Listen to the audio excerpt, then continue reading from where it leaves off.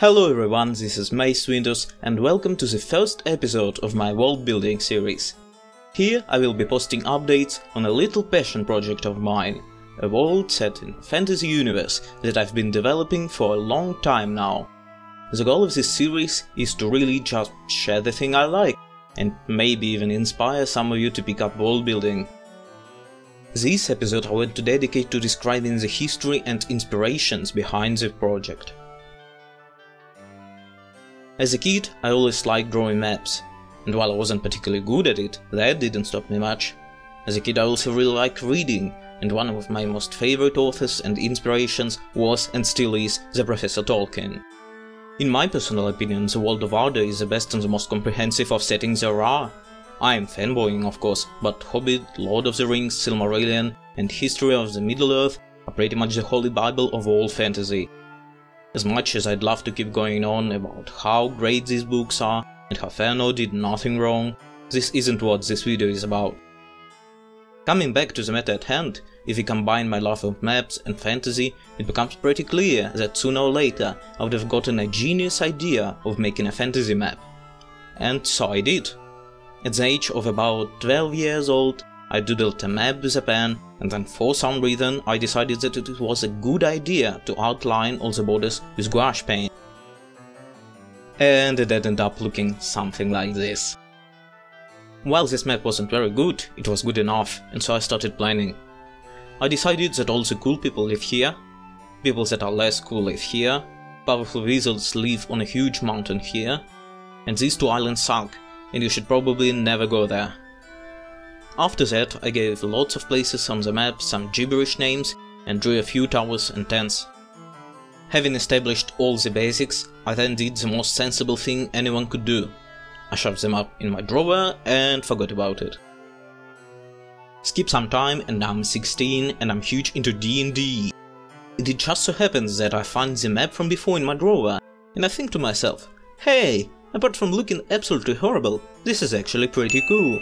And so I redrew the whole thing and made it look less horrible and was pretty happy with it. In fact, I like the new map so much that I went on and made a rough sketch of the island of all the cool people from before. I then went on even further and made even more sketches of small villages around the island with small descriptions of what these villages are. At that point it was already too late to stop me, and so after making the villages I went on and created a separate list of all the important villages of each village and even some of the higher-ups of the main city. Pretty extensive, huh? I think at the time I was planning on running a game of D&D there, and that's why I've developed this island in such great detail. The D&D thing never happened, and so the project was eventually abandoned.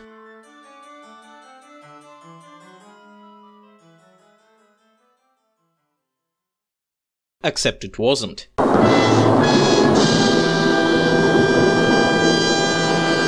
You see, I'm cool. And what do all cool kids do? Correct, we play Minecraft. I bet you didn't expect that in a world building video, but at this point Minecraft is so big it's pretty much everywhere anyways. The platform you're watching this video on wouldn't be as big as it is without it. So, how does Minecraft of all things come into play?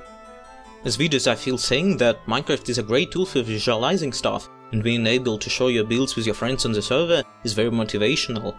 I'm skipping several years of my experience of building, but the final product that came out of all of that is this. This is a mountain citadel of Helludoom, which is a home for a race of dwarfs that play one of, if not the most important role, in the current history of my fantasy world. So I just took my build and its lore, and shoved it in the fantasy world that I also conveniently already had. I guess I just like combining my hobbies into something bigger.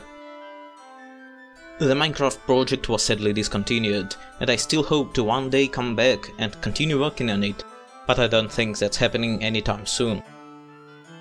However, creating that gave me the motivation to take up world building and continue developing this fantasy world of mine. About a year ago I found out about this program called Wonderdraft that is pretty good for making fantasy maps, which is precisely what I've been doing. I went and remade the map from before in digital form, and for the past year I've been slowly improving it. And that is pretty much how this whole thing came about. I thought that sharing this and hopefully getting some feedback would give me the motivation to keep going, and so that's what I'm doing here. Thank you so much for watching this, I really hope you've enjoyed this as much as I did. I'm new to doing this type of videos, so feel free to share your opinion or leave some suggestions in the comment section. Next episode I'm going to focus on describing the basics of how this world functions and what races inhabit it. I'm not sure how often I'll be posting this, since life stuff just loves getting in the way of my hobbies, but such is life. Thank you again for watching this episode, and I see you in the next one.